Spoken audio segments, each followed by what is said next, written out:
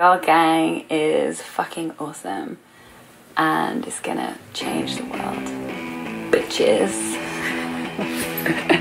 Fuck yeah! Yay! Hello!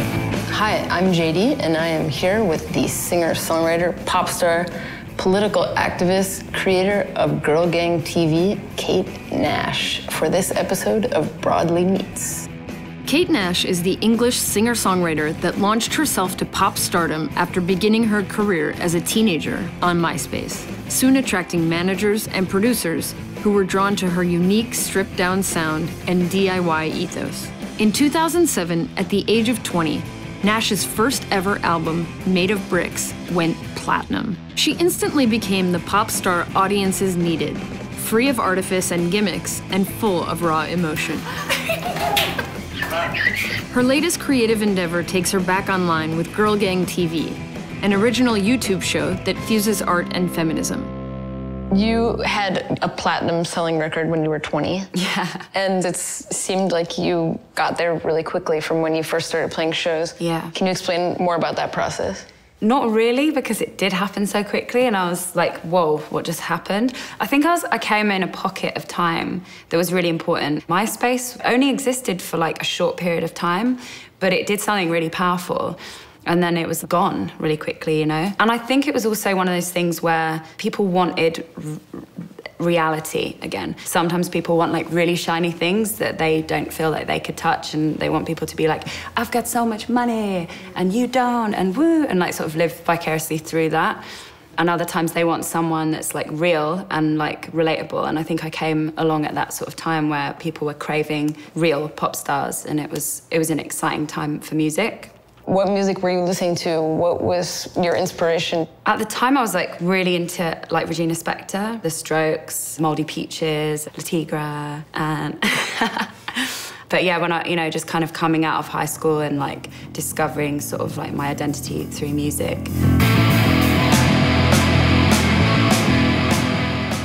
I've heard that you have been influenced a lot by the Riot Grrrl movement. Can you explain it a little bit? Oh my God.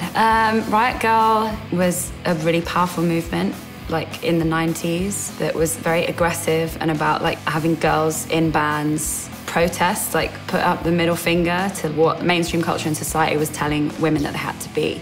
At what point was Riot Grrrl like a big part of your life? It was once I'd like started touring, because I just sort of got overwhelmed with my life at the time. And the media were pretty brutal to me. Writing stuff like too ugly to be a pop star, like commenting on my weight, pictures of me with like red circles around my like acne and stuff. And I was just like a 20-year-old going through that stuff and just being like, oh my God, how do I cope with this without, you know, getting ill, basically. Riot Grrrl was sort of like helped me get through all of that stuff, because I'd always loved punk music. I like the idea of like standing against, you know, the tide. And I think Riot Grrrl is just about like feeling really empowered and like not giving a fuck like what anyone says about you, and being really like raw and brave and just going out there knowing that people are like gonna attack you and being fine with that. It like helped me have the identity of just being really strong.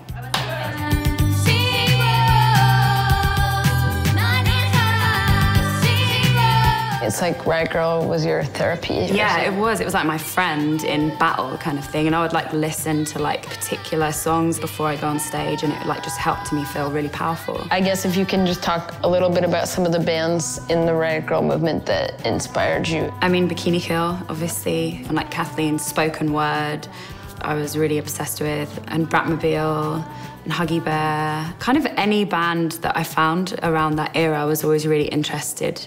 I feel like your career has like gone through so many different transformations or something. I mean, it's like you were like a singer-songwriter kind of that became like poppy, and then you kind of like went through a moment like with the Receders where you were just like, I want to make punk music. And I'm interested to know like where you are right now. I mean, I've always felt like a bit of an outsider in a way, but I've definitely been an outsider of the industry for a couple of years, because I got dropped from my record label and I put Girl Talk out independently.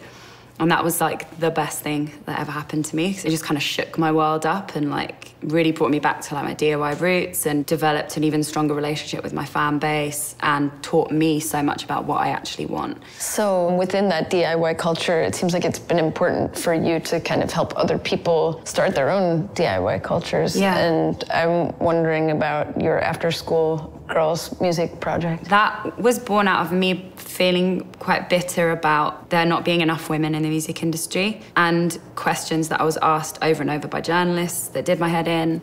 And then I did a panel talk about like the statistics of like women in the industry that really depressed me. And I wanted to turn it on its head and make it something positive because that maybe will help me get over being bitter about there not being enough girls. Like, let's actually just try and make more girls want to be involved.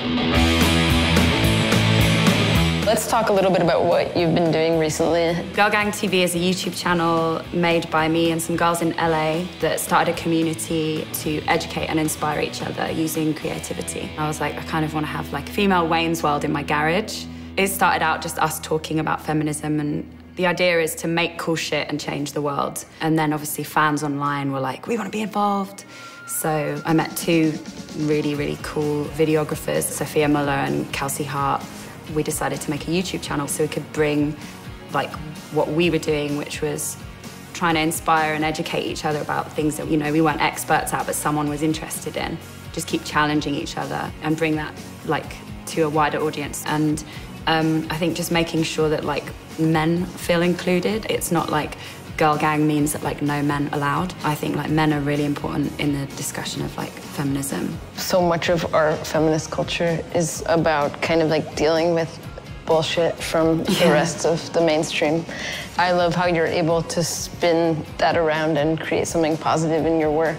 And I was wondering if you could just like walk through the experience of like being pissed off into making something. Well, I think that being pissed off and sort of all the bullshit in the world is really important in triggering being inspired, sort of in my life.